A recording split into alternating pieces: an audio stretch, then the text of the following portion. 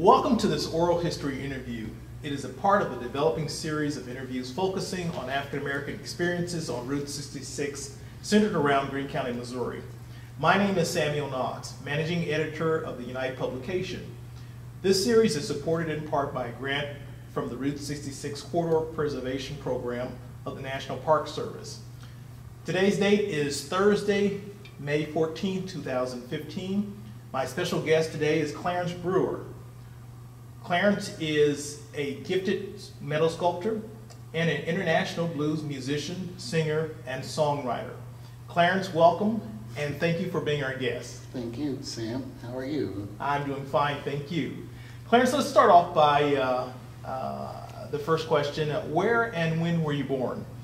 I was born at the Hanley Memorial Hospital on the corner of Tampa and Benton Street in 1949 in Springfield, Missouri.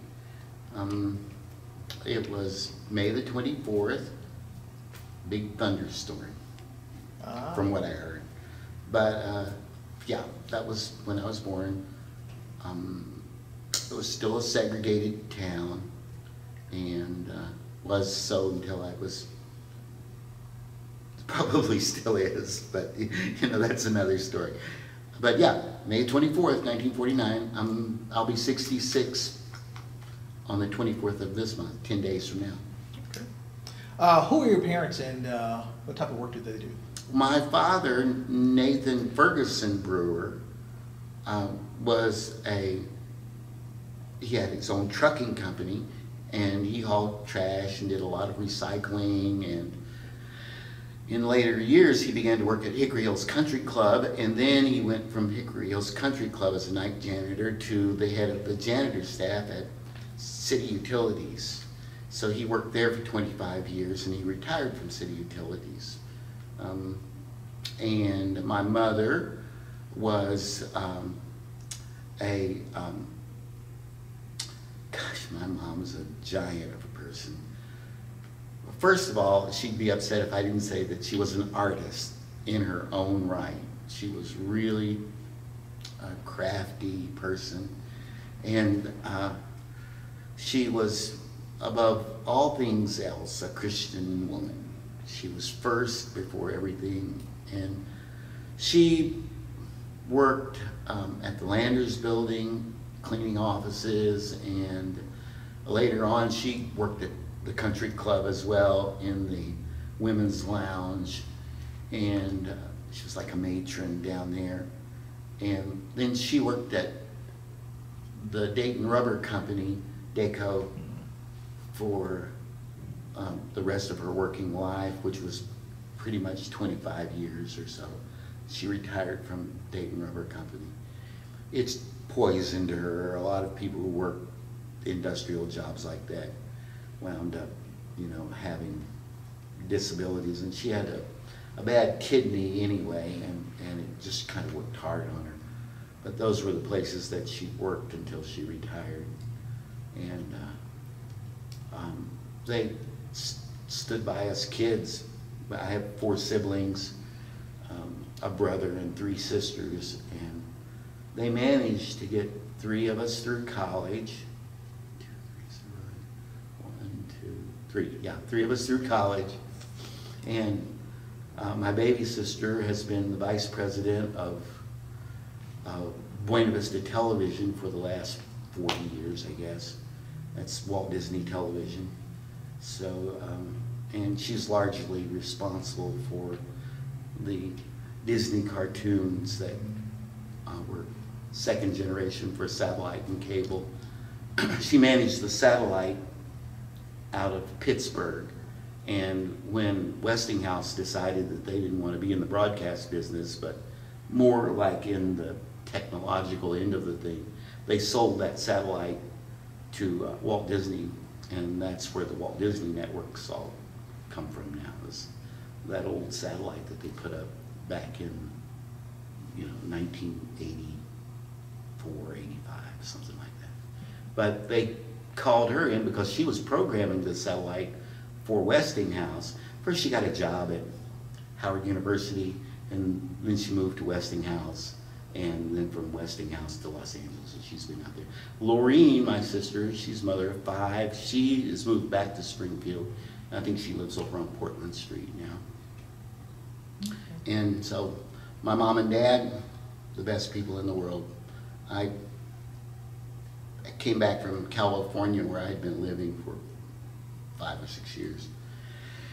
And I saw that they had entered geriatry. They had started into decline back in 83 or so, 1983. And so I elected to come here. I don't have any children, and I wasn't married. And so that was that. I just had to come and start helping them. Dad just wouldn't admit that he was getting old, kind of like me. But my mom was real plaintive. She said, if you don't help us, your father's going to run into something with that old truck and we'll lose everything. And I said, okay, I'll help. So that's how I wound up back in Springfield. And it's okay, I like it enough. I knew, you know, it was an easy enough town to work because I grew up here. My grandfather dug the basement for Campbell School back in 1930, I think it was. Then he dug the basement for Jarrett Junior High School in 33, I think. And he dug the basement and foundation for the federal penitentiary right after that, all by himself with 2 little horses, well, 1 big horse and 1 little horse and a slip, and used the money to buy my little farm out on Wilson Creek. I have 5 acres on the bank of Wilson Creek, but it's getting to where housing developments, subdivisions are being moved in all around, and it's zoned agricultural, but I don't know if I'll ever be able to see it to an agricultural end, maybe a community garden or something like that. I've been mowing the place for the last 30 years, so, you know, since I was 4.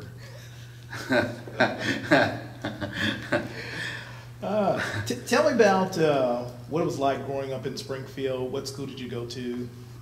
Well, curiously, I went to Campbell School, my first school. I'd gone over, Lincoln had a little babysitting program that every now and then, if your younger brother or sister was going to be left at home, you could go to Lincoln School with your older siblings, and that would be okay, you know. And I would go every now and then, but as far as like my formal first grade, it started at Campbell School in 1956. And that was 2 years after Brown versus Topeka. Well, Mr. Gilmore, who was the janitor, took me to show me the excavation work that my grandfather had done in the basement of the school for the boilers and the different things. And he goes, "This is an excellent job, and your grandfather did it." And I didn't mean much, you know, but the walls were all real straight, and it was really, you know, nice space down there, you know, lots of storage and stuff like that. And then whenever I had talked to my grandpa, who died in, I think he died in 68, but he told me about how he had been doing gardens. He was a plowman, and he would plow gardens for people because a lot of people had gardens back in the 30s. And so Mr., I think it was Roundtree, whoever the superintendent was then, it was one of those guys, I believe it was Roundtree, but he asked my grandpa if he would excavate for that Campbell.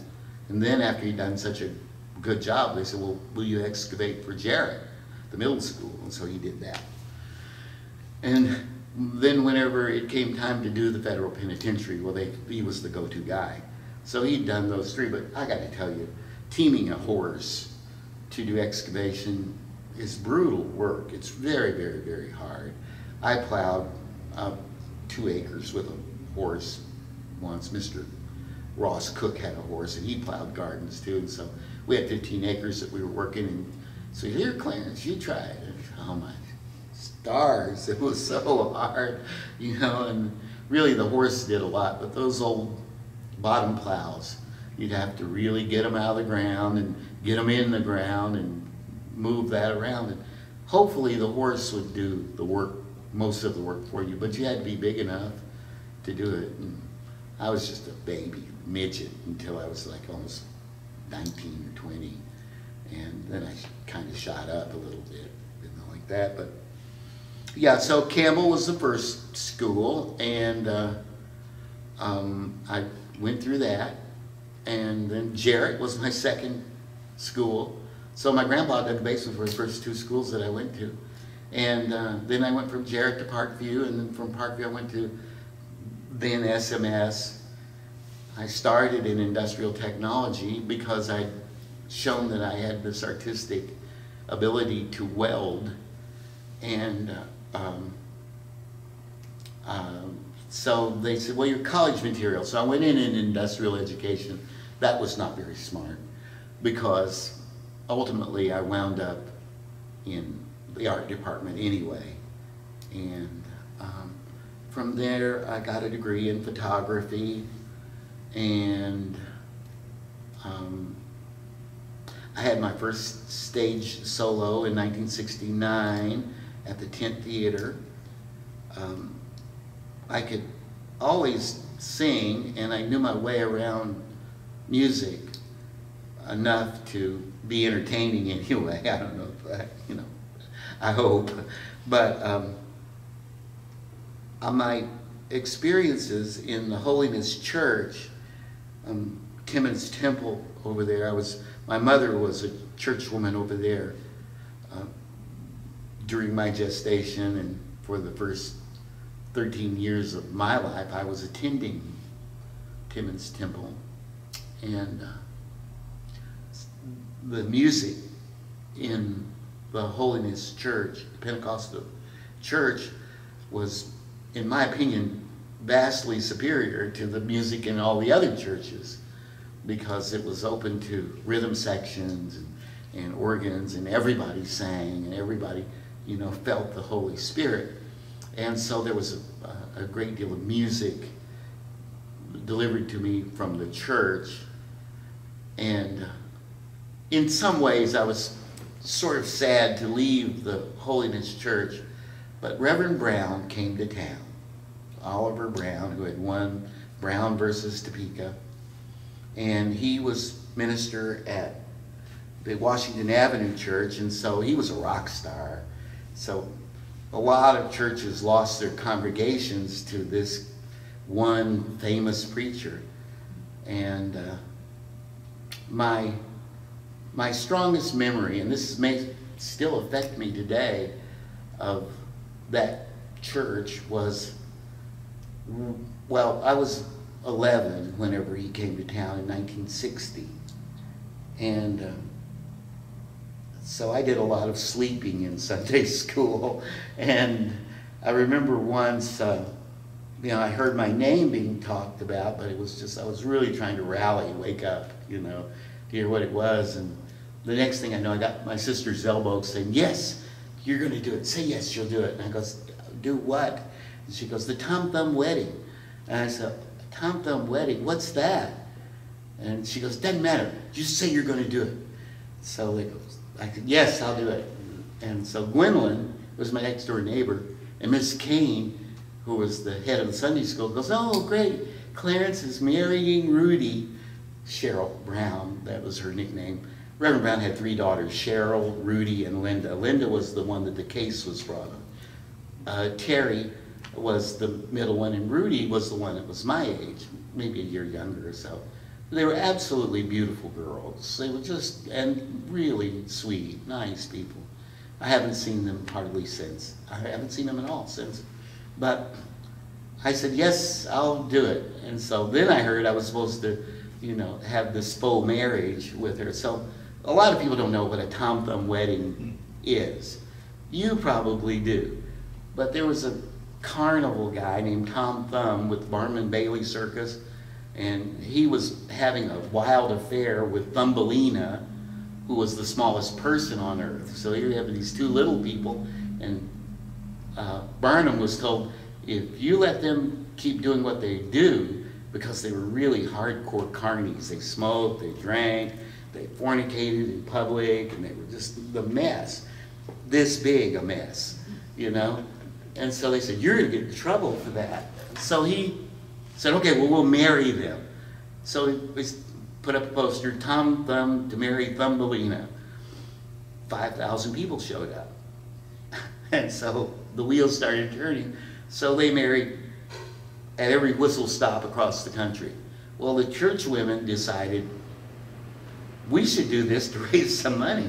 And that was exactly what was happening, except for Rudy had developed an admirer, a guy with a crush who was probably about your size and 14 years old. And whenever he heard that we were going to be married in this Tom Thumb wedding, being kind of fresh from Mississippi and first one thing and another, he processed it like it was the real deal. So when Miss Kane said, Clarence, go back down there and get my hymnal, he came from behind the door and jumped on me and grabbed my hair. I looked like a little Richard back then. I had a big pompadour. Mom would always, curl up my hair and send me off to church all clean and stuff. Well, he jumped on me and beat my head against the concrete until I passed out. And all the time he was going, Rudy don't love you, Rudy love me. Bip, bip, bip, bip. So there I was, 87 pounds, and he was like 230 or 40, just knocked me out. I woke up, it was like Dorothy from Oz, there was, you were there, and you were there, no, you were there too. Reverend Brown parted the waters. He said, oh my gosh, look at that hematoma. I go, where? He goes, and so then my brother said, that knot on your head, you're going to get a whipping for fighting in church. I go, oh no, a whipping for fighting in church. Knot in my, and so I couldn't get my hand to my head because there was a big knot on it. So Reverend Brown said, well, we're going to have to take you home, young man, blah, blah, blah, blah. So, boy, that was my chance to grill Reverend Brown, So I began to ask him questions, I said, now, did you go up there to the Supreme Court? I saw it on TV. And I said, now, do they make justice up there? Now, what do they make that out of anyway? And those guys in the black coats, are they like against the guys in the white robes, the Klan and the justices as like teams, and those are like their uniforms? He said, no, you're asking a lot of questions. Young man, you're going to have more trouble with the members of your own race than you are white people. Now, just, let me talk to your mother about this, and we'll see if you're going to be in the Tom Thumb wedding. I'm going, what is a Tom Thumb wedding, So, I got to home. He was driving the big Buick, and Mom was on the porch opening the door whenever I put one foot on the front step. And she looked at the knot and the clothes all ripped up, and she goes, she was frying chicken, I never will forget. She had a spatula. She says, oh, you're going to get a whipping for fighting in church. I go, oh no. Couldn't say anything. Reverend Brown was like, a lawyer, buttoning his coat, and, oh no, Miss Brewer, Clarence is the best in the Sunday school. He's a Tom Thumb wedding. She goes, oh, Tom Thumb wedding. What is a Tom Thumb wedding? So I looked up and, later I found out what it was, but I just blanked out that June, because between that April and that June, a few things happened. A lot of things happen when you're a child, and one of the things that happened was I got my first guitar from Ike Martin Music down there. And Mom had traded a $500 accordion that my sister had begged her to get. It was an Italian thing. And my other little sister wouldn't let me play her piano, because so I'd go over next door to Mr. O'Neill and play Sea Cruise and sing and stuff like that, because he had a piano I could play. And Albert and Virgil and Gwendolyn were always showing me little moves on piano, stuff like that. So I got this guitar down at Ike Martin's Music because she found out that I had been assaulted in the after the whipping, of course, she found out that I was the victim and not, really in there scrapping after church.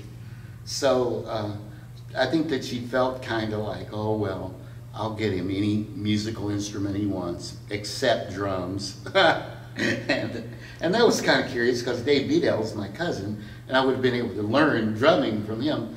But she goes, what instrument do you want? I said, okay, I guess a guitar or something.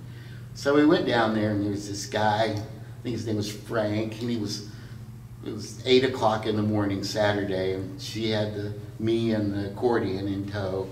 She goes in, and Frank goes, what do you want here? And so he goes, well, my son wants a guitar. She goes, well, these are really expensive. I don't know if you guys can afford this. And so she goes, well, how much are they? He goes, $100. She says, $100? And those were like really the worst guitars in the world. But she goes, well, I've got this accordion. They cost her $500. Can I trade and get something? He goes, yeah, but it'll cost you 20 more bucks. So he reached up and he got the worst guitar that he could, and he handed it to Mom. And so I'm trying to touch it. She says, don't you touch it, you'll break it. And so she goes, and it looked like it was falling apart. It was new though. So she just hated to see that accordion leave her because they, Lawrence Welk and everything, it was like the big deal in the 50s. But when rock and roll hit, it was the guitar. It supplanted accordion as the front instrument, and polka music, black kids, it wasn't bad. It didn't fit, So I had this guitar, and I was trying to look at it, and she's trying to keep me from touching it because I'd break it, and it was already just. If I'd known about what I knew about guitars now, I'd walked out. But she looked around, and there were a bunch of old crusty signs, and one said, lessons for every instrument that you buy. So she goes, that sign says that you'll teach him how to play this. And he hadn't looked at the sign in years and was kind of upset that she saw it, Says, okay, there'll be a teacher here next week, bring him back. So the next week I come back, it's 11 o'clock in the daytime, and down on Campbell Street at that time, there was bars, clothing store, bar, furniture store, bar, and it was that way all the way to Commercial Street, Now up in north of Campbell Street there was a church and, some rundown houses and stuff. This is right before Assembly of God hit up there and bought up all that part of Commercial Street, Campbell Street up there. Well, all of these alcoholics were in Ike Martin's. On Ike Martin's, one side was guns, the other side was guitars, and in the middle were stuffed animals. And these guys are all sitting around Frank, and Frank is up there doing his nails. He looks like a big rat with Italian shoes and socks on, and they're all barking, yeah, when that Martin Luther Coon comes to town, we're going to get him just like we got them others. And they all look at me like I'm standing there with the box and the guitar, and, and yeah, we're going to get him. And they're drinking and crowing and carrying on, and I'm going, I've heard drinking and crowing and carrying on. So I eased up and I said, do I get a lesson or what? And he goes, Carl's upstairs. And so I go upstairs, and before I even get the door, there's this guy going, sounds horrible. It's like he's dying in there. So I open the door and I go in, and he goes, what do you know? And I go, nothing, what do you know? And he goes, no, on the guitar. And I go, I don't know nothing. He goes, well, let me see your instrument. So I opened it up, and he goes, where'd you get this piece of crap? And I go, from Frank downstairs. And he goes, well, I cannot believe. I said, Mom traded a guitar, traded an accordion for it, and she gave him $20. He goes, that son of a bitch. Oh, come on. So he put the guitar back in the box. Frank wouldn't let me ride the elevator up, but we got to ride the elevator down. So he went right up to him, and he was an old skinny guy, white-faced, with beard and, and coughing blood up and stuff. And so he went up to Frank, and he goes, now, what the hell are you doing? Why did you sell him this? I can't teach these kids how to play guitar if you don't sell them a good instrument. And he goes, now you listen to me, you old son of a bitch. So Carl got a Bell Bay book and handed it to me. Frank goes, that's 50 cents. So Carl goes, I'm taking care of it. Clarence, go home, come back next week. So I come back the next week, same thing. We couldn't make it. We ain't getting, you know, whoever's writing for these guys is not very good. It's like over and over again, the same thing. So I go up and I said, is Carl here? He goes, Carl died. And he said it like he killed him, you know. But, you know, it's, Carl died. Ooh. So I went out, Mama was driving up the street and she saw me out in front of a bar with a guitar. She says, what are you doing? You're supposed to be having a guitar lesson. I said, Carl died. And she goes, he did? Did your dad know that? I have an uncle named Carl. She thought I was saying Uncle Carl died. And I go, no. She said, well, who told you? I said, Frank. And she said, I said, Carl, my guitar teacher. She said, get in the car. So we went down there and she goes, now you look here. She said some expletives. You said you would teach him how to play the guitar. If you don't, I'm going to go up there to Glenn Hendricks and I'm going to bring him down here and I'm going to get that accordion and my $20 back and I'm going to go up to him for music and they'll teach him how to play the guitar. He goes, okay, Miss Brewer, that's all right. We'll have another guitar teacher here next week. Next week, it's Ricky Schote. And Ricky has got like love and hate tattooed on his fingers, right here, his knuckles. He's got 2 packs of cigarettes rolled up in his sleeves and his t-shirt. He's got a switchblade comb, one of the first ones I've ever seen. You know, click, and he's combing his hair back like Cookie Burns. And you know, he's got chuckle boots on, a chain for a belt. So I walk in, I knock on the door and nothing. Knock again. Who is it? And I go, it's me, Clarence. I'm trying to have a guitar lesson. He opens the door, pulls me in. He goes, anybody follow you up here? And I go, nobody follows me, I'm 11. He goes, what are you here for? And I said, a guitar lesson. He says, is that your guitar? And I go, yeah. So he goes, where did you get this thing? This is a horrible guitar. And I go, Frank, downstairs. And he goes, yeah, it figures. So he goes, you know anything? And I go, no, I don't know anything. He goes, do you know any Link Ray? And I go, like Rumble on the radio? Can I see that? And he goes, yeah, Rumble. You know how to play Rumble? I go, no. And he goes, well, here's how you play it. So he played the whole album on the guitar, and it sounded horrible, but he could play it, you know, so I'm pretty sure it could work. So I left. He said, learn that and come back next week. So as I started to learn Rumble, I found that if I flipped my collar up and put on sunglasses and wrote love and hate on my fingernails, that on my thumb, I could play like Ricky, you know. So I did that, and I was trying to play Rumble. I got it down to where it's a little 3-chord, 4-chord tune.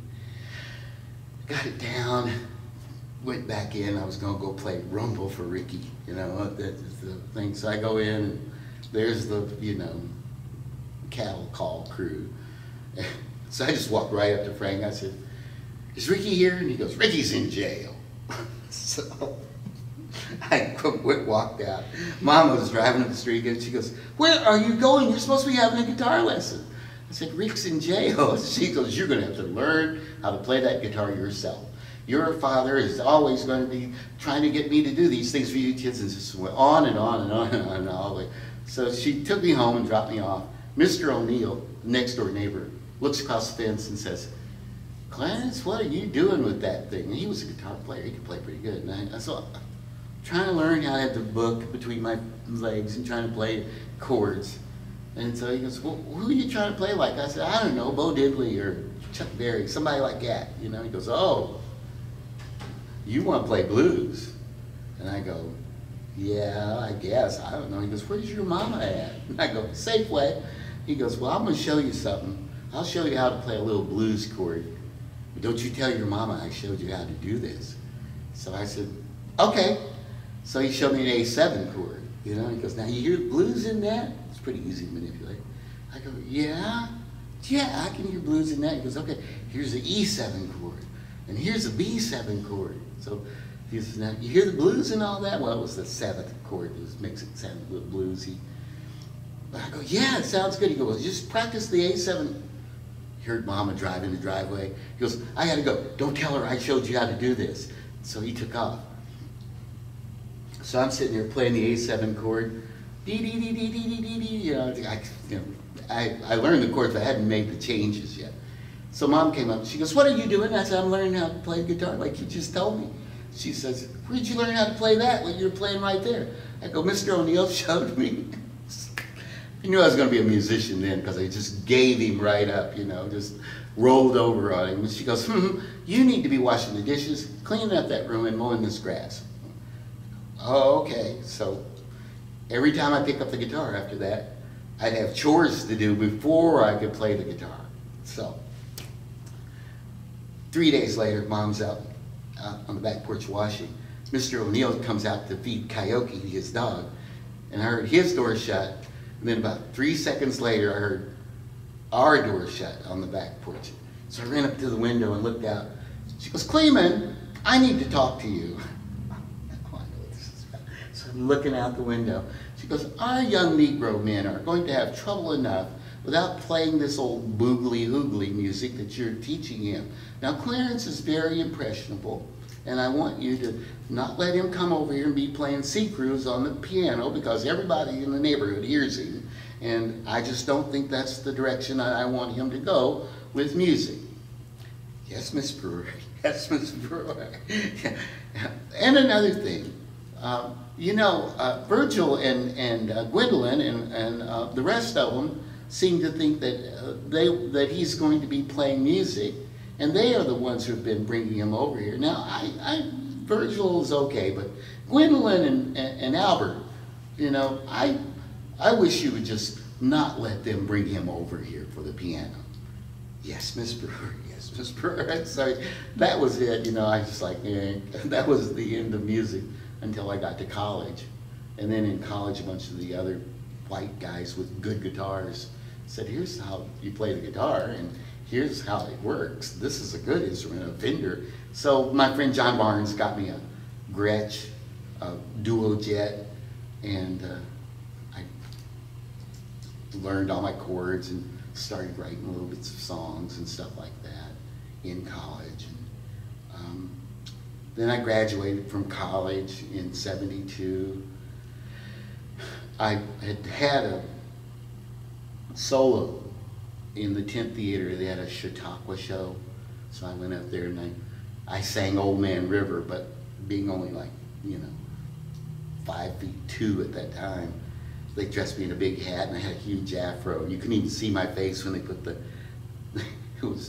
and they put me in a big old coat. I was one of the drunkards in The Drunkard. There's the drunkard, the main drunkard, that was Brian Husband. But I could sing, and at night I was making costumes in the theater. I'd won the Best Actor award in college theater in 1969 from a one-act called Sarah and the Sax. It was about a Jewish woman in Central Park and this jazz saxophone player. We got Bill Jones to go backstage because I couldn't take up the sax and learn it all. But I would ape Bill's moves right behind the wings. And it was a tearjerker. Both people had lost all of their relatives and they were alone. And that was their correlate, that they were alone and they were vying over this one bench in a sunny spot in Central Park. That was the message of the thing. And they had, a sort of a catharsis at the end where they, fell in with each other. Sarah and the Sax, I think it was Louis John Carlino. Well, that was early in '69. Then Dr. Covert picked me up because I could do film, and I made film for them. Then later in '69, I'm in the tent, and I have this solo, and I'm doing my solo, and it's just a great thing. I had a great booming voice, and they didn't expect it. I'm a little bitty guy, and Dr. Gilmore kind of set me up for it. It was really a lot of fun. And then I took off with the girl from the box office and went to San Francisco because her roommate had already moved to San Francisco and I had a big crush on her. Her name was Jackie Fishman. She was a Jewish girl, and we still keep in touch some these days. But I got to San Francisco, and boy, that was an eye-opener. That town was different from Springfield quite a bit, I mean, I just went there because they were there. I got a few little jobs around there, but I think I worked as an artist for KNEW TV in San Francisco. And then they sold their shop to KQED. My friend Tim McDonald was the guy who got me in, and he was the station manager. He'd sold me all of his equipment, his photographic equipment, because all through '69 I was driving all over town, and there was an E4 Ektachrome process that you could do, you know, in your bathroom. You load up the tanks with slides and you make them.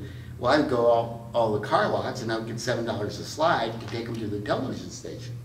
So I would do 4 or 5 tanks of slides and, you know, make a couple $100, you know, by delivering, go to the car lots. And that was before video and stuff really had its revolution. So the guy that sold me that was working in San Francisco, so he put me on, and like a month later, KQED just bought the whole thing, you know, bought all of KNEW's, Metro Media's station house. I was out of a job, and I was halfway through college, so I came back to finish up my degree. I finished the degree, went back to San Francisco, finished the degree in photography because I had already been invested in it. I fell off a mountain on the way back from San Francisco. It blew me around the Sandia Canyon for 15, 20 minutes and then deposited me on the rock. It's like base jumping, but not falling because I was so light and my afro was so big that it just kept me floating around in the air with this camera. And so I looked at this camera, and I was trying to take a scenic picture, and the wind just picked me up. And so Chuck Wellman, who had to move away, he was my photography teacher, he was living in Albuquerque. He says Linda Moreno was his wife, and they were up there with me to sightsee and take pictures. But when the wind blew me off the mountain, you know, they ducked and went back and got the Ranger. And so I was just floating around out there because every day the wind comes up that side of the mountain at 140, 150 miles an hour. They rescued me and said, look, the Ranger was real mad. He says, you see that sign? It said high wind 458. And I go, what does that mean? He goes, well, 37 people have died because there's high wind at we change it 4 minutes every day. Forward in the summer, and then from the middle of the summer they go backwards because the sun heats the desert and pushes the wind and it starts to climb. And so heat rising, you know, wind anyway, it's 140 miles an hour. It's an amazing phenomenon. But I survived that, got back here, finished my degree in photography, and then went back to San Francisco, where I just almost immediately got into a movie with Sun Ra, the jazz musician. It's called Space is the Place, and I was the guy that stunt drove the 50 Studebaker and rescued him from the warehouse where the spies had him. Went on through that. The movie's a cult classic, it's still around, it's all over YouTube. Space is the Place. And I got to talk with Sun Ra, and Ra was really a great mentor. He was just the best mentor you could have about music because he'd been around for so long, you know, even at that time. So I finished that movie and stayed on, worked for a guy that had a show that toured the Bay Area, and another guy who did light shows, Pat Furlong. He was from Ireland. He was had these curious ties with the IRA. You know, I would go down to his shop and there'd be all these Irish toughs around, you know, because he was a great engineer and they wanted him to make bombs. But he was really into show lights. That's what his whole thing was. And he was in the process of saying, look, I'm not going to do this for you guys. I don't do this anymore. I never did it. But, you know, the thing is that I worked for him. And then after some certain point, because of my vegetarian diet and my, you know, sense of moral, whatever it was, I decided that I was going to die if I stayed in San Francisco. So I moved back to Springfield. Springfield, San Francisco, Springfield, San Francisco. That's the only thing in my life. It was back and forth. I don't even know why. But I got a job. I was down at, I had a girlfriend, and she had a job at Silver Dollar City. And so at first there were 4 of us living in Reed Spring and driving to Silver Dollar City. And so they sent me to the grocery store, and I'm at the country market on 76th Highway. And I'm waiting in line, and I hear behind me, Clarence Brewer. I go, uh-oh. So I turn around, and it's Shad Heller. And he's like the mayor of Silver Dollar City. He goes, let me shake your hand. And he goes, what are you doing? And I go, well, I live in Reed Springs, and I got some friends who live down here. He goes, you want a job? You want to work at the city? And I go, how do you know me? He goes, well, I saw your solo in the 10th Theater. That was the best Old Man River I've ever seen in my life, I've heard. He goes, you want a singing job? And I go, no singing jobs. He goes, well, what do you do? I said, well, I graduated in photography. And I said, I'm a pretty good photographer, but I really basically just know the chemistry of photography, how that works. And he goes, well, you need to be a tintype photographer. So he sent me down to Jim Jones, and Jim Jones gave me, not the Jim, the other, I got stories about that guy, but this Jim Jones just worked at the Silver Dollar City. He gave me a job. I worked there for a season doing the process that uses the potassium cyanide, the old wet plate process. So we did that until we poisoned a bunch of people, probably. I mean, I don't know if we poisoned them or not, but we had a spill that made cyanide jump out of the place. They ran us all up the hill, but the vent was right by the train as it came by in the last run. So, they called me the next day and said, well, do you know any way that we can have these tintypes without killing everybody? And I go, yeah, you just go right Eastman and get some emulsion, and you can, prepare plates, and that'll make us kind of a simulated tintype, right? And it worked, but I didn't want to work at Silver Dollar City very much longer because the pay was really pretty low. And so the next semester I came back to work as a model for Susie Ettinger in the drawing classes at the art department at SMS. The art department and the music departments were always much more welcoming, English too to some large extent, than any other department at MSU. And MSU's mission is to matriculate people who understand invidious racism. That's just what it's all about. It's sad, but it's true.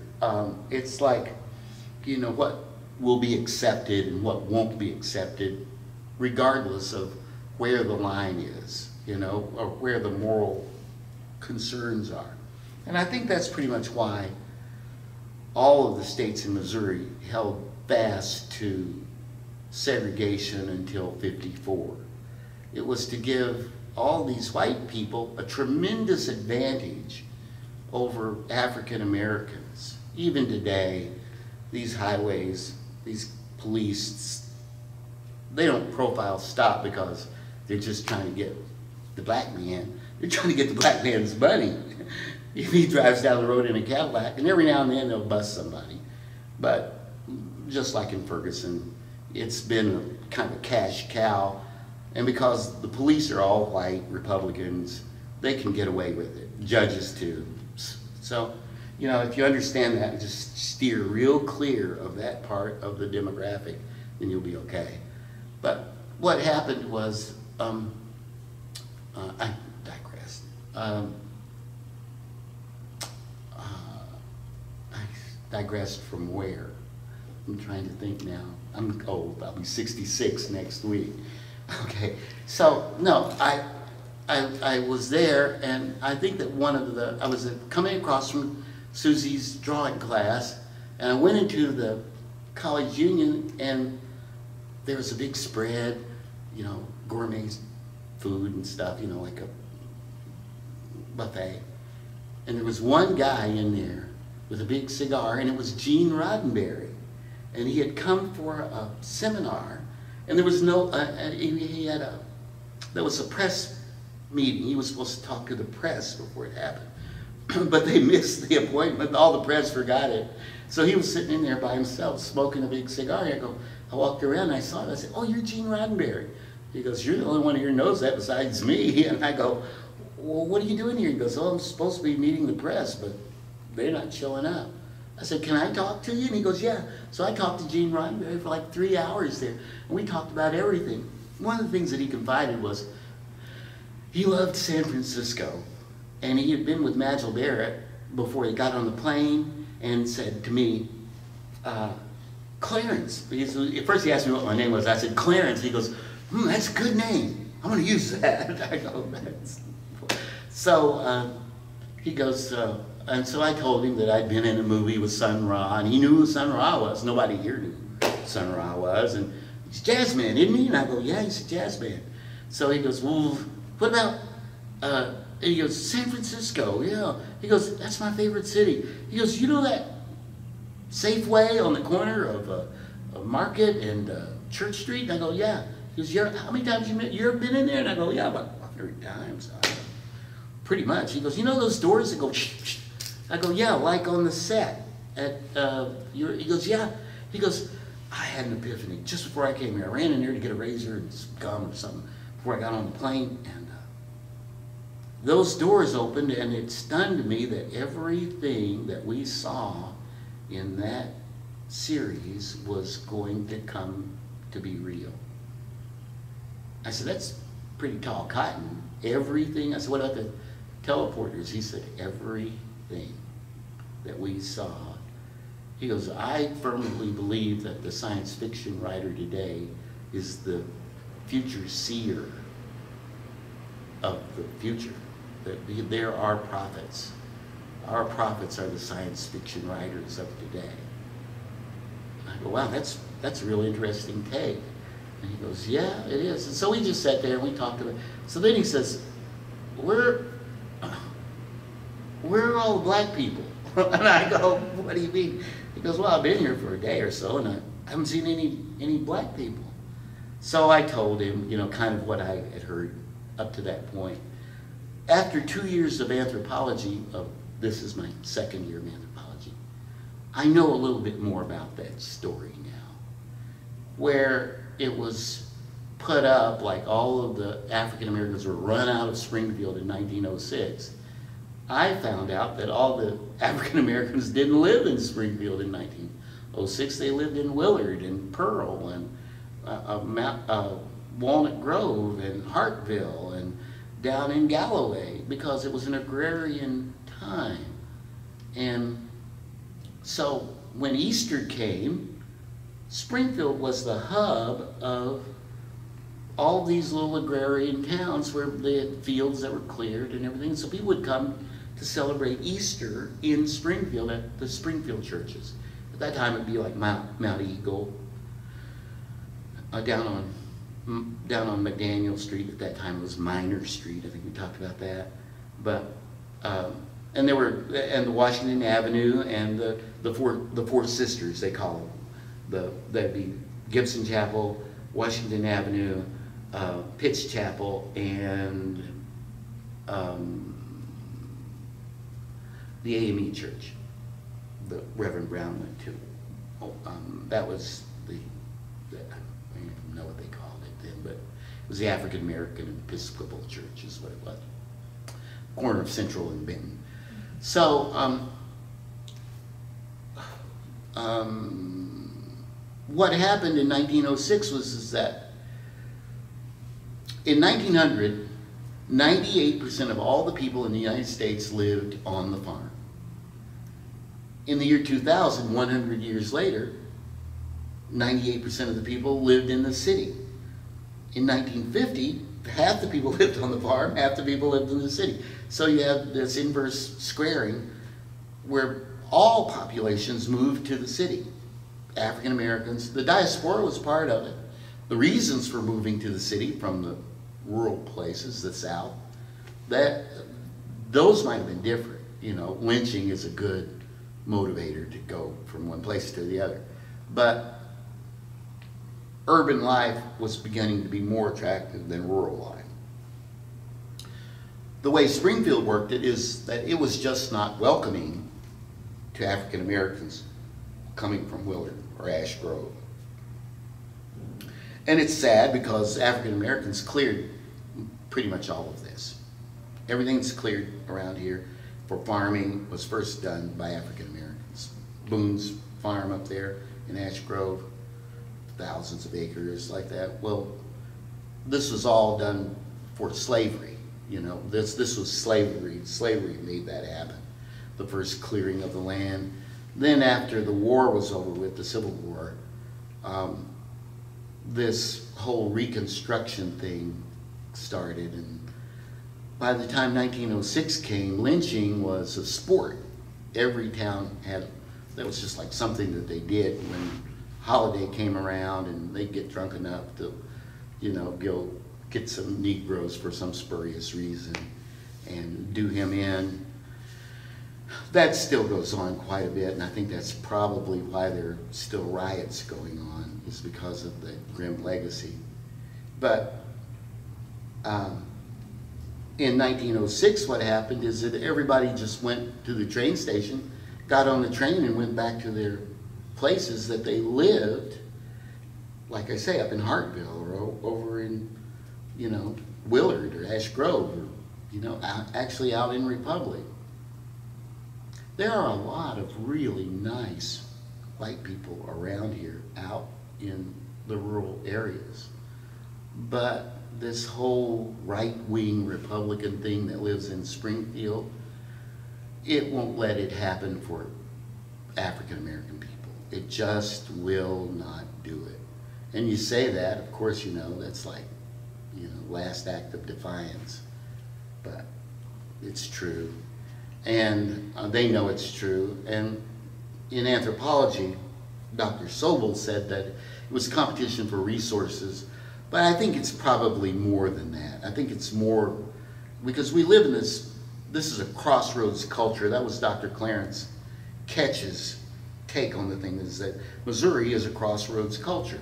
You have Highway 70, Highway 66, you have, you know, now 44, you have 61 up from the, right along the Mississippi River, right through Missouri. You have 71 going all the way up north. 35 cuts across through Kansas City. It's a crossroads culture. So there should be enough for everybody. Missouri should never have a shortfall, but it always has a shortfall when it comes to African Americans. It never has any budget for that. So, you know, once you accept that's happening, then, you know, on it goes. Well, there were these people who were tenacious, who stayed in Springfield. Now, my family goes back to the McKinleys, the slave McKinley family. That would be 1831, 1832. So my family's been in the Ozarks, or in Greene County, since 1831. The Brewers and the Wilsons, that's on my father's side, came up from northern Arkansas, just northwest Arkansas. He was a Dutchman named Brewer, and Wilson was a black woman from down around Little Rock who was probably a former slave, because this is like 1883 or 4.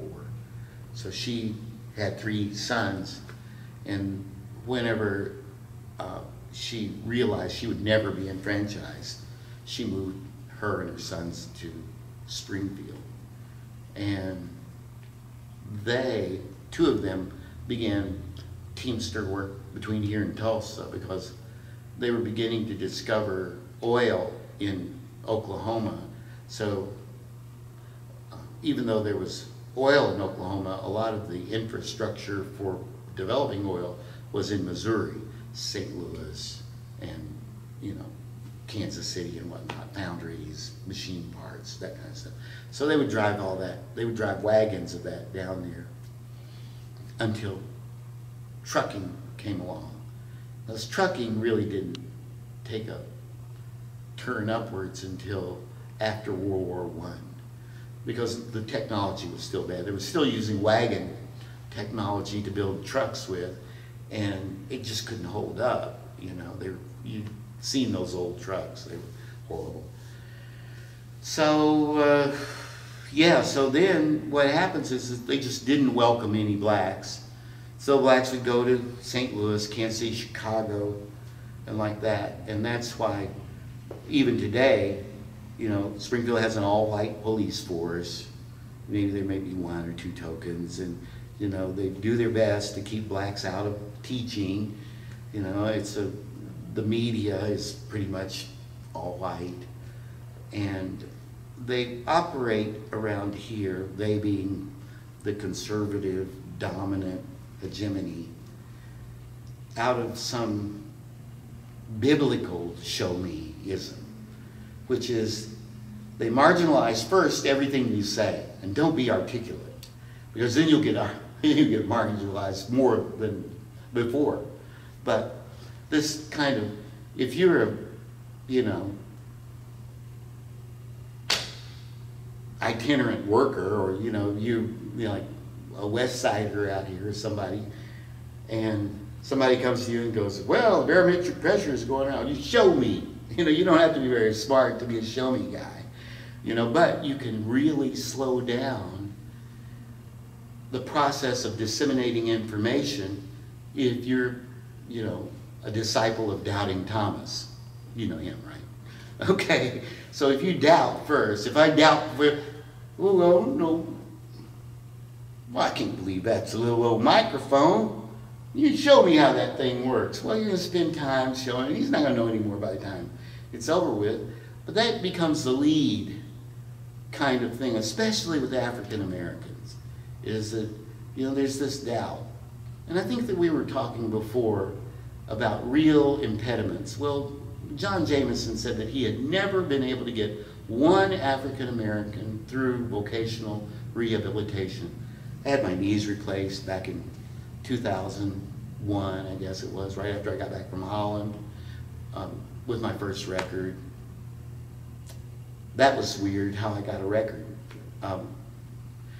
It's so strange. What had happened was that back when I was 6 years old, Mom used to give us money to get our hair cut at Bub's Barbershop down on Tampa Street. And she'd give us 25 cents. So, you know, and pay Bub, Charles Williams, before we had our haircut. But we would have 25 cents to spend down in what was the equivalent of the Negro Center of Business. You know, there was Graham's Barbecue and Charlie Fuller's Cafe and a few other places. We'd go with Miss Cradles and get a bottle of pop or something like that. But Charlie Fuller had a jukebox. And at 6 years of age, one of the things you could do is play the jukebox. Hamburger was a nickel, Coca-Cola was a nickel. That'd leave me like 15 cents to play songs. And so I memorized every tune on the jukebox. Well, in 1955, that's when that was, 6 years old, all the tunes were on 78 RPM records, and they were from the 30s and the 40s. So they were blues records for the black clientele coming down from Fort Leonard Wood and over from, you know, over in Kansas, you know, there was Fort Riley or something, I think it is. Leavenworth? No, wasn't that far up. It's just right here on the border in Nevada. There was a Camp Crowder, they called it. And the black soldiers would come over. Well, there's prostitution upstairs and these greasy hamburgers downstairs and Muddy Waters on the jukebox. And at 78, John Hooker, you know, Howlin' Wolf. And so I memorized every tune, even the numbers. A7, you know, was Dinah Washington. You know, I memorized it all because, you know, even though the church had music going on, those flying sisters, you know, getting the spirit really kind of distracted you from, you know, the technique of music. It wasn't the pure slice of, you know, blues music. So I listened to all that at 6 years of age. This is before I even got my first guitar. And I cataloged it someplace back in my memory. Then a guitar student, this guy, Terry Hopper, said, heard me playing the guitar in standard tuning once, and he goes, "Oh, what are you doing?" And I said, "Oh, I'm trying to play a Muddy Waters song." He goes, "Well, you need to be in open tuning." I said, "What's open tuning?" He goes, "Oh, you know, Negro tuning." I go, "Negro tuning?" I go, "What's that?" And he goes, "You know, slave tuning, open tuning, blues tuning." And I said, "You are making no sense." And he goes, "Well, here, tune your guitar like this." I said, "Who uses this tuning?" He goes, "Oh, you know, Beatles, Johnny Mitchell, you know, Steppenwolf, everybody records and uses it." I said, "Well, why do they even teach this?" And he goes, "Well, because this is the way you play guitars with standard tuning." So I said, "Well, how do you play this?" He goes, "Well, with this bottleneck slide." So I put the thing on there, and in 24 hours, every tune that I had memorized off of that jukebox, and I was 42 at that time, came back. I had 50 tunes that I could play inside of 24 hours. And so I went back over to his place. He goes, "How'd you learn all that?" And I go, "It was inside of me." I go, "Did you ever hear Stave and Chain?" So I played a little Stave and Chain, you know, played a, you know, little Walkin' the Boogie and then some other stuff. And I just, it was an epiphany. Then, you know, after 4 or 5 years playing that, I wound up with a resonator guitar, which was from the era. Learned a lot of Son House songs. I already had those in me. And because I could execute those songs flawlessly, because they had been registered as a child, people began to listen. So I went down and played a blues show in Eureka Springs with Kelly Evans. She's wanted to follow me on Blues Road to see what it was like. So we got in the van and we went down there. I plugged up the amp, started to play. We made $1,500 in 30 minutes. I was playing, she was getting the money and singing and dancing around. And we became really fast friends, even to this very day. She's like just one of my best friends. I started a little chitlin circuit of my own. I'd go from Eureka Springs over to West Plains. I'd go up towards St. Louis, but St. Louis, believe it or not, is kind of difficult for old-time blues. And here's the story with old-time blues music, is that it harkens back to a time that anybody that remembers it remembers hard time, Jim Crow segregation, desperate, abject poverty. I saw that most of the music, pop music from the 60s, was derived from blues of the 30s. A lot of these tunes came from the 1930s. And so when I was about to sign my record contract with High Tone back in the year 2000, I asked Lou Whitney how that happened. And he said, well, black folks didn't have copyright working for them during that period, pretty much until the mid and late 1950s. So a lot of this music is what they call derivative. You know, you might have the same melody in 15 different lyric lines, but it's the same melody. And so people would just slap a new melody or slap a new lyric over the same melody line.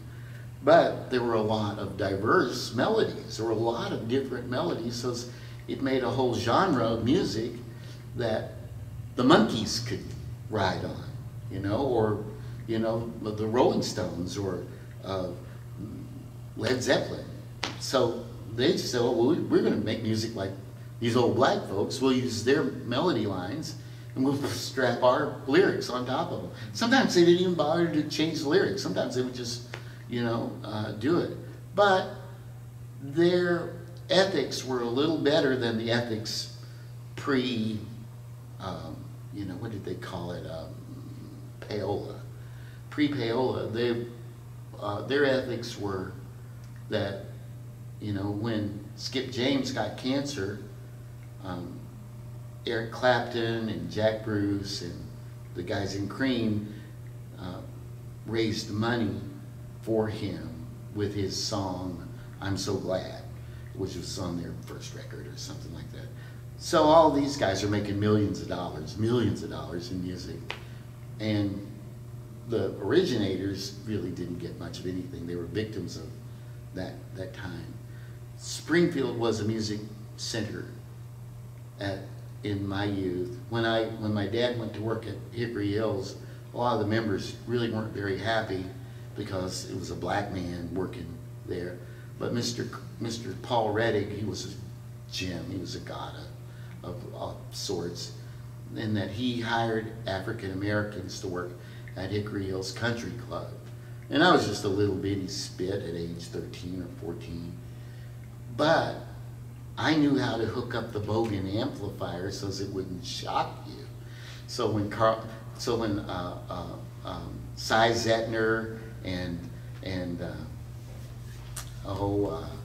you know, Benny Goodman and all these big bands would come to play at the country club, they'd go, hey Clarence, to hook up the microphone so it won't shock you. So I would put the little ground wire on it and it worked out great. Well, that's where I met Buddy Rich. He was down there in the basement smoking a cigarette, looking for a drink. He says, what are you doing here, kid? And I go, I work here. He goes, you too little to work anywhere. Go down there to Hatton's room and get me a drink. So I went and got him. Hatton knew what he wanted. Hatton Snell, he was the bartender down there. And he said, you ain't food here? And I ran up, and Joe Valdez, who has JJ's Trash Service now, made this really big steak dinner for Buddy Rich, you know, and I idolized Buddy Rich. I'd seen him on Johnny Carson and whatnot. So I took him this tray of food down there and stuff. So, you know, he's sitting there, you know, he's nursing his drink and the food is there. You know, he's looking at it a little bit, you know. So finally, he puts his cigarette out in the steak and he goes, listen, Clarence, I'm going to tell you something. Don't be a musician. These guys, they just shot out this whole line of profanity that was just like, you know, if I'd known, I'd wrote down some of those cuss words. But Buddy Rich was just, he was so mad at his band, and I couldn't figure why is he so mad at. I learned later when I tried to play with bands, musicians, they say, hey man, my wife said I couldn't come practice. That kind of stuff. Yeah. You know, I got to be in before 11 o'clock. My wife told me that this 1 o'clock gig stuff is not going to happen no more. I go, hey, you got 2 more hours. You know, so, you know, all other stuff, you know, the drummer headed towards the bandstand with 2 big pitchers of beer after the break. You know, you go, how does anybody drink that much beer? Not drinking saved me so much. I never drank. I never had. It just made me feel like I was sick. So by the time it got to be 1958, Dr. Bill Francis wanted to experiment on me to see if he could graft bones from the leg into my feet that had a condition called metatarsicular pesplanus. And it was from no folic acid in your diet during gestation. And so I wound up with this missing bone in my feet. Later on they found, well, we'll just give folic acid to the women. They won't have kids that are born without bones in their feet, or spinal bifida, or any number of other things, folic acid. But at that point he thought, well, we'll just do a, you know, early childhood surgery, a bone graft. Well, he was a Korean surgeon. He'd done that. And he figured out how to take a bone and fashion it in the operating theater and then insert it, and if you were still growing, it might take, And it worked. It worked perfect. And I was one of the first 13 to have that kind of orthopedic surgery. Now, people had grafted bones in Holland back in the 1700s, late 1700s, but this guy had part of his skull blown out. They got a monkey skull, put the bone to close his brain in. Then everybody ostracized him, said, "You're not a man anymore, you're part animal." And so he didn't like that, but they didn't do it until, again, like 1958 or so. So there were 13 of us. One of them died. One of the kids in the study died, but we were the first ones to have clinical bones grafted back in the late 1950s. Problematically, the bones, the place they took the bone from me was where my knee was supposed to anchor. And so this left knee just kept not staying where it needed to be. And finally, Bill took the knee cap completely off. And I went on with that until, like I say, the year 2000, and Dr. Richard Seagrave gave me 2 prosthetic knees, and I've been using those ever since. They work pretty good. But I didn't get any disability for any of that. And so now what happens is that I'm over at Lou Whitney's studio about to sign a record contract, and Eric Campbell comes in and goes, "Wow, record contract, High Tone, that's a good label." I said, "Yeah, but Larry Slovan said he wasn't going to give me any money." Larry's this guy was running High Tone then. I said, well, he calls me up, "Hello, Dave Alvin told me to call you." And I go, "Well, yeah, well, what's up?" And he goes, "Well, he seems to think you're pretty good. And since he sells a lot of records around here, we have to do what he says." He goes, "You ever sign a record contract?" I go, "No." And he goes, I said, "Well, what do I get?" He goes, "Well, you don't get any money." I go, "What?" "Yeah, but your name will be a household word, and maybe 5 or 6 years from now, you know, one of your songs will come on, catch on if you're good." And I go, "Oh, okay." So we did, you know, we just recorded King Clarence.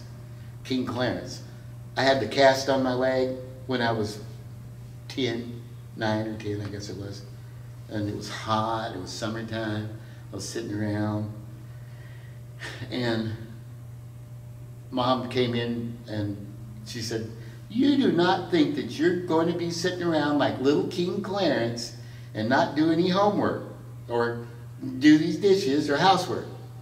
I go, "Little King Clarence, that guy, that's who I want to be." So later on, somebody said, "Well, you know, you're kind of like B.B. King or Prince or somebody." I said, "I'm a king, King Clarence," and it stuck. So then everybody just started calling me King, you know, which is what they call, you know, the winos and everything else. But, you know, if you're a blues guy, you got to have a blues moniker, you know, right? So I'm King Clarence. We pulled up to the American Music Festival in Chicago. A bunch of reporters ran up to the door and said, "John Hooker died. You've got more hook than Hooker, and you're the new king of boogie. What do you got to say?" I go, "No comment," and ran off. It was so funny, you know. And but it was sad because John Lee had died. But I thought that was funny. I was going up there with the Skeletons. It's a local band. As I fell in with the artists back in college, I began to see that they were a lot more accepting of diversity. People of color, women, everything it was a different world where, you know, the conservative things that were going on, I just couldn't participate. You know, there's just so many ways to not participate in Springfield along, you know, Route 66. But I've just been so blessed by the few people who came along, and they didn't really have race as a denominator. That wasn't what they were looking at. They were looking at this wonderful sort of humanity and this melting pot thing that goes on. And of course, you know, at a crossroads, you're going to have people who dominate industry and dominate society, politics, business, religion. And it is in many ways very, very sad the way that, like I say, invidious racism is matriculated out of MSU. They don't even know, I think, that they're doing it anymore. I think that it gets to be something that if there's a problem, most of the time, people fall back to the way they used to do things. Well, that can be really bad if the way they used to do things were a lot worse than taking a step forward into a new thing. And when equity in the races gets to be the new thing, and you have these hidebound conservatives who are thinking, well, that's going to divide the market away from us. We'll lose money if we have to hire them. We have been so dependent on people coming from the outside to run businesses in Springfield who have equitable feelings in their heart, that the persons who were native here were kind of last step Charlie to catch up. Local businesses, you know, had to be shown by the national businesses that it's okay to hire a black guy. It's okay to hire a black woman. That, you know, people just by their skin color are not by their very nature evil. So I've watched the police, you know, harm individuals, Cluster Clark, you know, Michael Dunlap, you know, just over. There's one guy who was shot over here on Commercial Street, a Hispanic guy. But you never hear, that was like, what, a month ago. Another guy was shot on a porch over here. I guess it was like Grant and Nichols. Well, about 3 months ago. Nobody's going to march for that. You know, nobody's going to say anything. It was in the news cycle for, I think, 1 day or 2 days, both of those murders.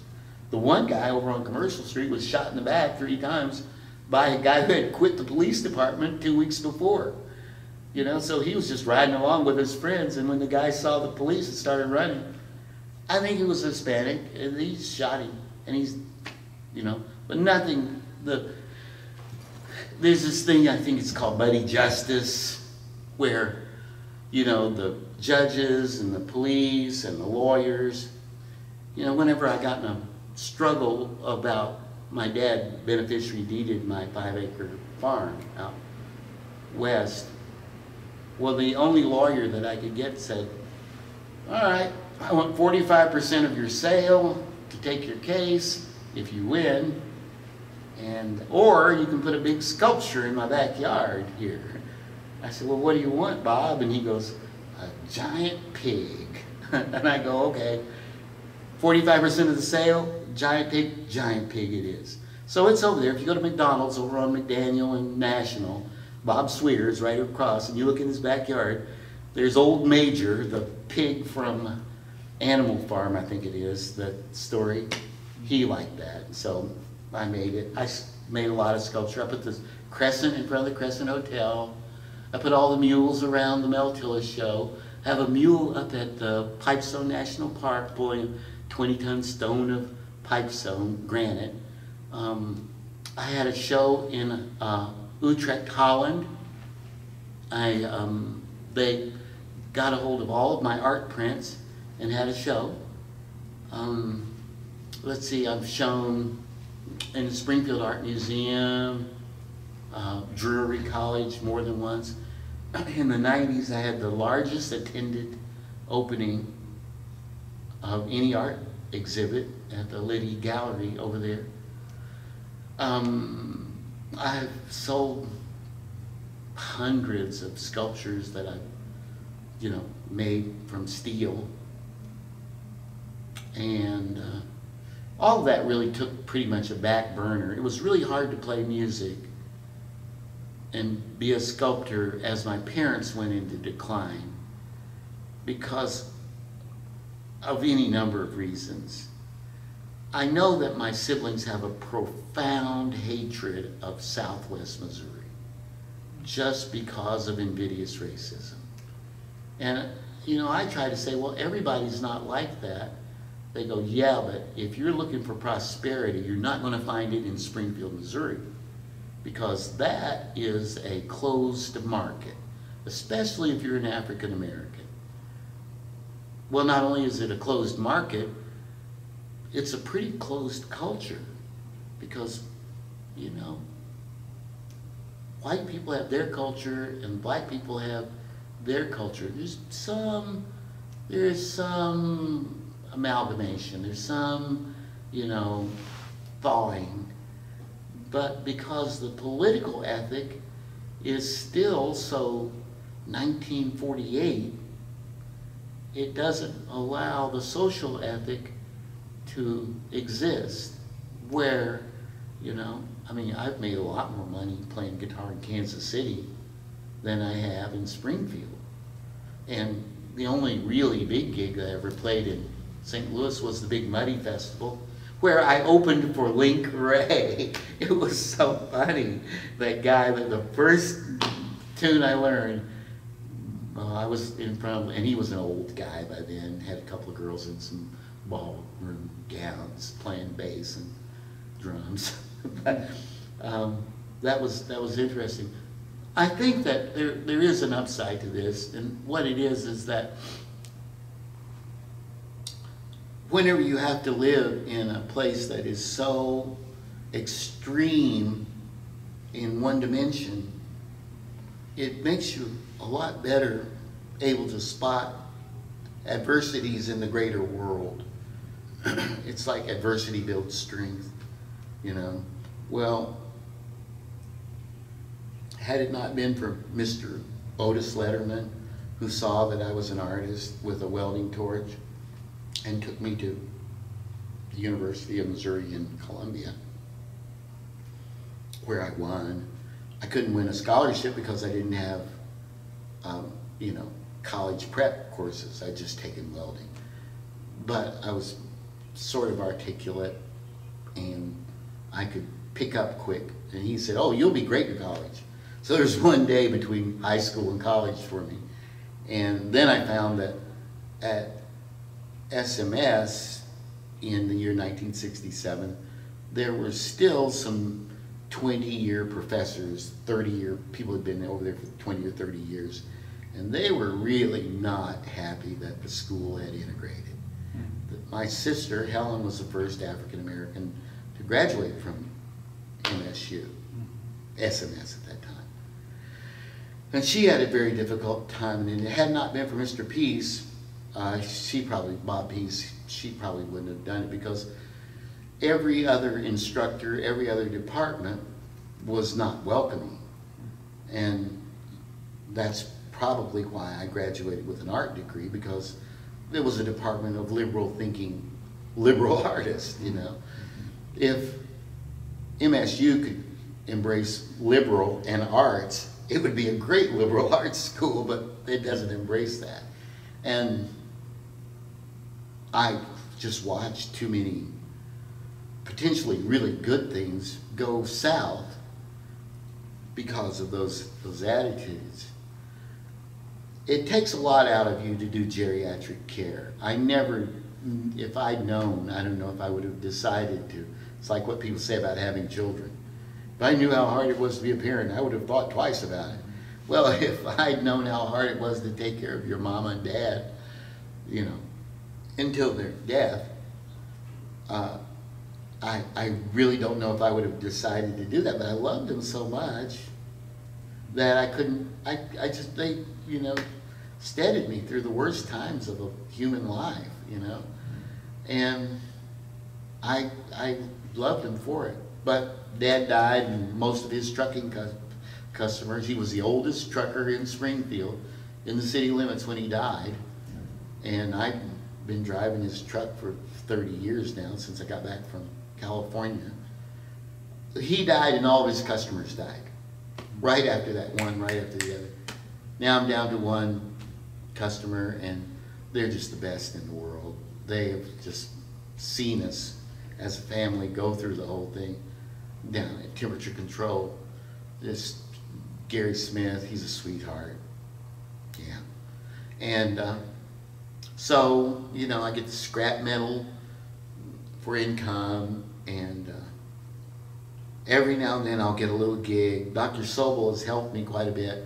I think the most she's helped me with, we've gone on digs up the McKinley plantation, and we've pretty much figured out that all of these families, black families in Springfield, are related because they all lived in these farming communities around Springfield. And one after the other, welcoming or not, they migrated into Springfield. The Johnsons, the Richardsons, the Fergusons, the Rowlands, the Ingrams, all of us are the Beatles. You know, you just go down the list, it's a family tree of persons that are small enough to do anthropological studies, the connections, the connectivity. So that's what we do, is that, you know, I've helped her. She's called me a research assistant, but that's only because I can remember where everything was at. You know, so. Okay. Is it over? Yeah, I think we probably need to wrap it up. I think I don't know if you're using tape or. We're using a digital card. Digital card, Yeah, okay, we yeah. have one, but I don't know how much longer. I had a lot of jobs. Well, I know that You you. did. I know that you mentioned some of the businesses on Route 66, and I know that you told me that you grew up in a house right around the corner from it. Any memories that you have about the famous road in or traveling to any of the areas that you visited, maybe working or as a musician? I had a job, oh God, oh my Lord, how many jobs on Route 66. First of all, Mr. Saltzman sold my step-grandfather the house that I live in now. It was on the corner of National and St. Louis Street, and at that time, St. Louis Street in 1930 was Highway 66. That was Route 66, right into the public square, and it was all in the paper that Mr. Woodruff was the chief planner of Route 66. Well, here's a good one. Daddy Kelly bought that house and moved it down there on, house movers. Bought it for $1 from Mr. Saltzman because he saw the commercial potential of having the highway go right in front of, his property. He had a little store, Saltzman's grocery store on Kickapoo and St. Louis Street, and he owned all of that parking lot and where Price Cutter is now. Well, during that time, 1930, there was a lot of racism in the world. That was like the heyday of Jim Crow. Jewish people really threw in to help African Americans. That's where Lincoln School came from. A bunch of Jewish merchants built schools for African Americans all across the United States because they realized that you can't have, a demography that is completely behind everybody else. It's just going to pull everybody else down. Something that the rest of the world and the rest of this country hasn't really realized. And sadly, it's not realized in Israel or Palestine. You can't keep a, bunch of people in as much as, apartheid and subjugate it right next door and it not pull you down. I think Harry Truman said about the Klan when he was in the South. He said, one thing about the Klan is that if you see two people in the gutter and one's got the others on another one's neck, the one thing is true is that both of them are in the gutter. And he goes, and the other thing is that you guys are paying $9.95 for a $2 sheet. So I might point that out. So I don't know if he made a lot of fans as a Democrat. But the truth is that a lot of people haven't come to the altar on racism around here. But as far as my work up and down St. Louis Street or Highway 66, I've played from Carthage to St. Louis, up and down the highway. My brother-in-law, for a short time, Helen, the one that graduated first from SMS, his name was McDowell, and he told me this story once that his uncle was Mississippi Fred McDowell, the blues man. We were going to Lebanon where he lived, and his dad, Henry, was from down around Senatobia, Mississippi. So I'm down around Senatobia, Mississippi, and I go to Fred McDowell's grave because I met a woman who was living in the house that he lived in before he died. Well, it turns out that he had shot a man, Henry, Fred's brother, and back then, if they couldn't catch the culprit, they just killed the brother, you know, because they, or the whole family, if they thought that they were, you know, could get away with it. Well, Henry went up to Rock Island, Illinois, to try on Highway 61 to escape the lynch mob, because the guy that he shot was the town bully. He'd been responsible for a couple murders, and you know, and if you were black and fishing, and you know you had a big catch, well, he would get it. Well, Henry had decided that he wasn't going to get his catch, and reached in and got a gun and said, "If you come get my fish, I'll shoot you." So he goes, "We're going to get your fish, and we might kill you too." And so he just shot him. It was, you know, a hard time. So he got up here. Well, Mr. Woodruff, this same Woodruff, saw Henry gandy dancing on the Rock Island line and said, "You are the hardest working," and he was calling cadence to them, you know, a gandy dancer, you know, the rail guys. So he says, "I need you to work on this highway for me. We're going to put a highway across this country, and we're under orders from President Roosevelt." Well, there are like 150 blues songs about Roosevelt. And everybody, black folks just loved President Roosevelt because it was the first glimmer of equity. So he went down and he was working on the highway up near Lebanon. And so these sheriffs from down in Senatobia County, it's like Como, Mississippi. It's like 30 miles south of Memphis. Okay, they came up and they tracked him down. They went to Mr. Woodruff, who was sitting there with the plans of the road up near Lebanon, and said, "We want him. He murdered a man down in Mississippi, and we've been looking for him." And Mr. Woodruff said, "I am under orders from the President of the United States to put this road through. We're working from Chicago to Springfield, from Tulsa to Springfield, and from Tulsa west to Los Angeles. This man is the best road worker I have. And unless you have the authority to dismiss a pardon from the President of the United States, I would say that you do not have a chance to get him off of this crew right now." So they thought about it for a little while. They figured they'd been trumped by President Roosevelt, who had already bought a mule for a guy down in Mississippi. That's another story. But they left, and so Woodruff went to Henry McDowell and said, "Henry, is that true?" And he goes, "Yep, I shot him dead." And so he goes, "Well, I need you, so this is what I'm going to do. I'm going to send you into Lebanon, and I want you to go over there and talk to Mr. Moneymaker, and he will give you a house over on McPhail Street to live in." He goes, "Are you married?" He goes, "Yeah, I just got married."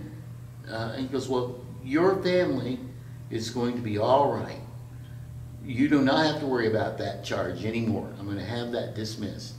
And so Henry McDowell and his crew made Highway 66 from Lebanon to Springfield. They laid the first stretch of Highway 66 from Springfield to, and most of this, and he did some down towards Joplin. Now, early on, the road went towards Carthage, but then it moved out and went down to Joplin, and that part of the road was 96 highway that goes straight out to Kansas. So the road used to go to Carthage. So in my own experiences, I played for Lowell Davis, who's got a little place down there off of Old 66. He's a sculptor. Played for his birthday. I've played up and down this highway, me, in so many places. But lately I've been going to West Plains.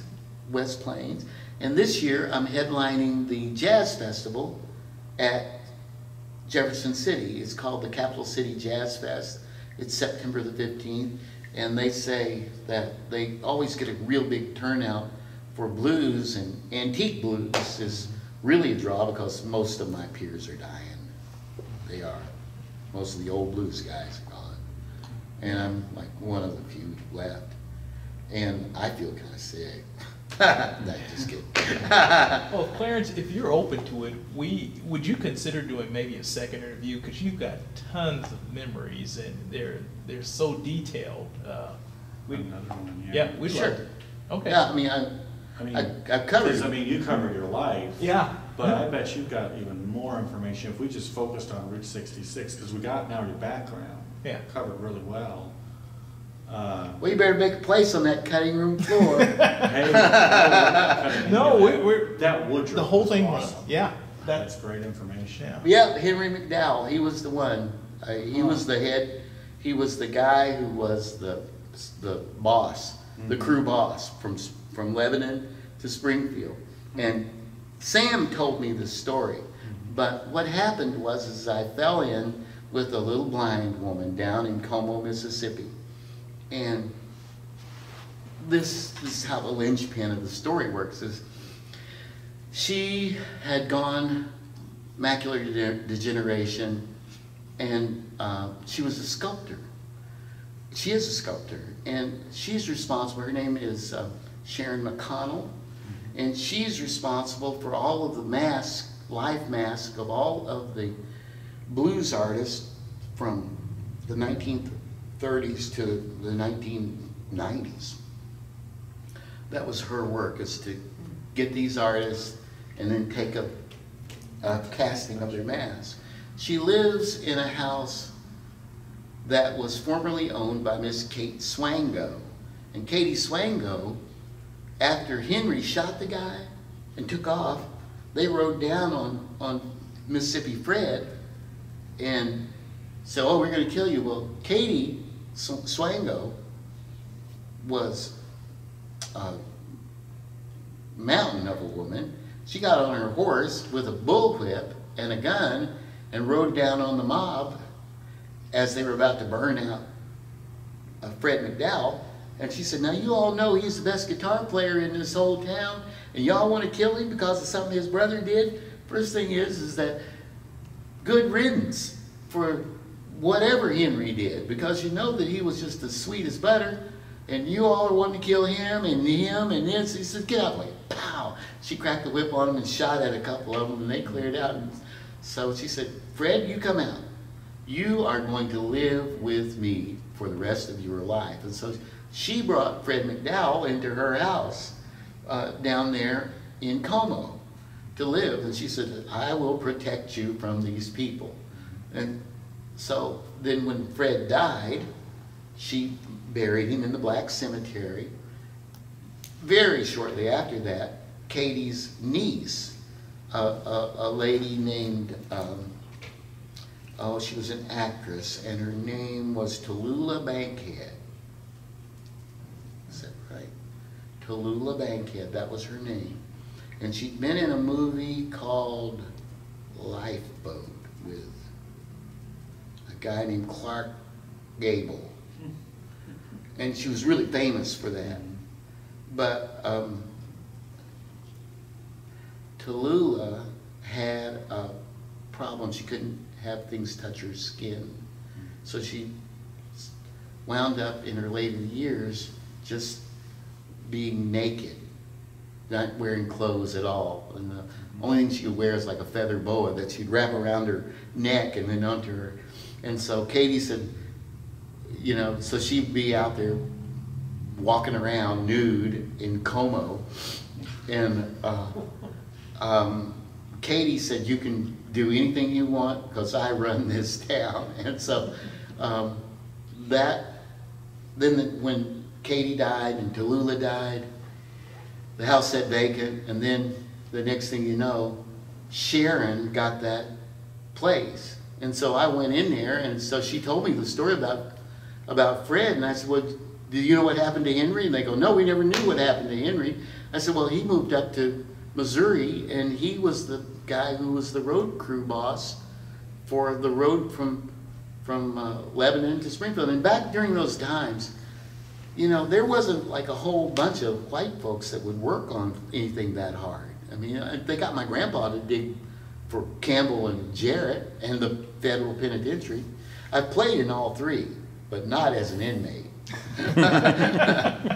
So that's that. All yes, right. I'll come back. We'll see Okay, the other. very good. Thank you so much.